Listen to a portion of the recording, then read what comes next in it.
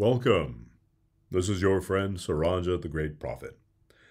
I'd like to talk a little bit today about what I refer to as Tesla's biomimetic approach to autonomous driving and why I believe we are on the verge of tremendous success in this arena. I've had different people ask me what I mean by a biomimetic approach. Before I get into that, I would like to take a moment to promote Saranja.com. It's a skincare company. It's not my company. I have nothing to do with it. It's some young relatives of mine who were kind enough to allow me to use their name. There's nothing nefarious about me not wanting to identify myself. I'm just very well known in certain circles and wanted to maintain my anonymity. And so they were kind enough to allow me to use the name. And so in return, as an act of reciprocity, I would like to promote their product. They make a West African shea butter. It's a special recipe that was developed decades ago and passed on from generation to generation. And as far as a skin moisturizer, there is nothing better out there. It is all natural. It is like magic on a sunburn. So if you're going to a warm tropical climate, you're going to want to take Saranja shea butter with you. It will literally save your skin. So I've had people offer to send me things. I don't need anything, really. I don't need anything. But if you could support these kids, buy their product, promote their company, that would be all the thanks that I would ask for it. So Tesla's biomimetic approach to autonomous driving. The word biomimetics is actually a combination of two Greek words, the Greek bios or bios, which means life, from which we get English words like biology or the study of life, the study of nature. And the other word is mimesis, which is the Greek word for imitate, from which we get the English word mimic. So biomimetics is the imitation of nature. The most incredible designs are found in nature. Many of our best inventions are copied from or are already in use by other living things. You may not be aware of this, but back in the 1940s, there was a Swiss engineer by the name of George de Mestral who took his dog for a walk. And when he got home, he noticed that the dog's fur was full of burrs. And so he was intrigued, and he took those burrs and he put them under a microscope, and he could see how the hooks on those burrs would latch onto anything that had a loop. And within a few years, what developed? Well, it's what we today refer to as Velcro. Around the turn of the century, Orville and Wilbur Wright were ridiculed by others. In fact, the New York Times, for inventing the airplane, the New York Times at the time said it would be 1,000,000 years before a flying machine was invented. But by observing the flight patterns of birds, Orville and Wilbur Wright were able to invent that flying machine, that airplane, 1,000,000 years in advance, despite what all of the naysayers had to say about the subject.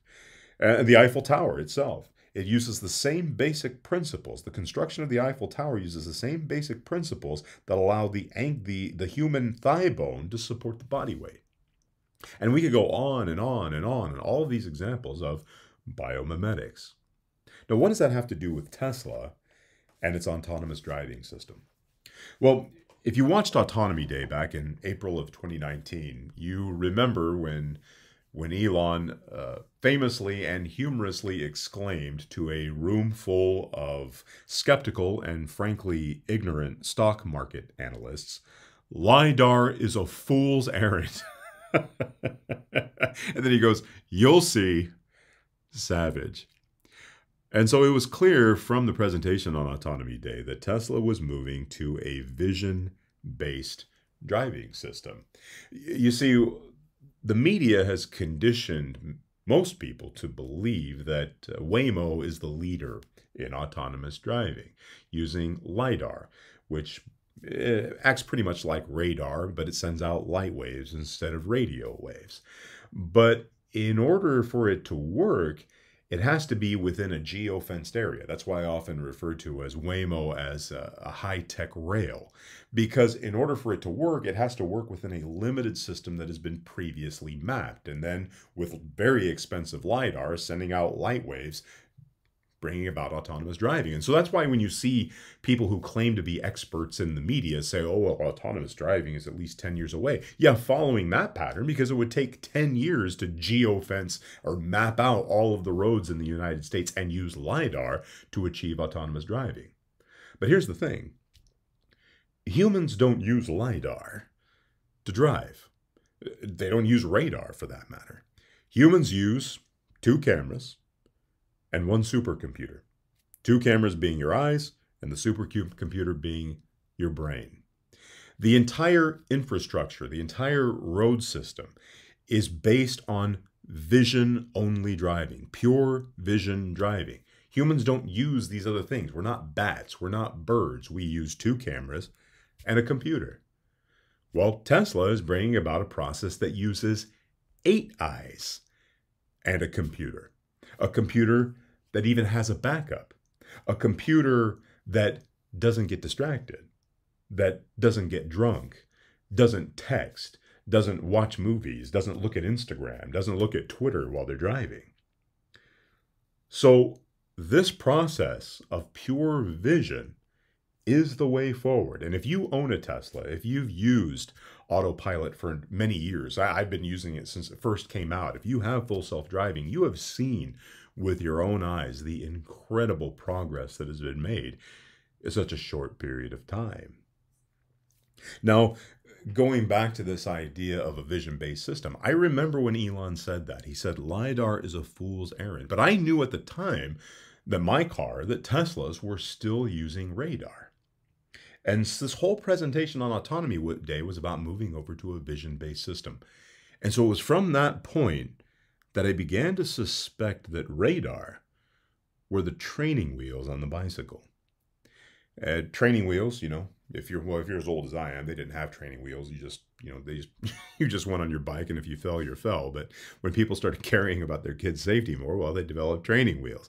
But when a kid gets to the point that he can really ride a bike, those training wheels become more of an impediment than anything else.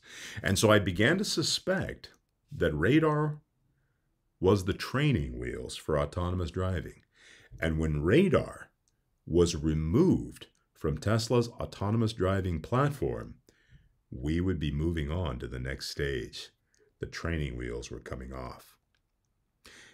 And from what I can see, my determinations and what I see in human behavior, we are on the verge of something huge. When Tesla removed radar, they took off the training wheels. We're just about there. Now here's the point. The stock market is very forward-looking. By the time there is an actual robo-taxi business, this will have the massive short squeeze and rise in Tesla stock that I've had on my pinned tweet for all this time will have come and gone. The stock market is very forward-looking. Here's the thing, and I'll talk about this maybe I'll talk about this in a future video. But the media, I'm getting back on the media again, but you'll see why. If I do the next video, you'll see why I'm talking so much about the media. But the media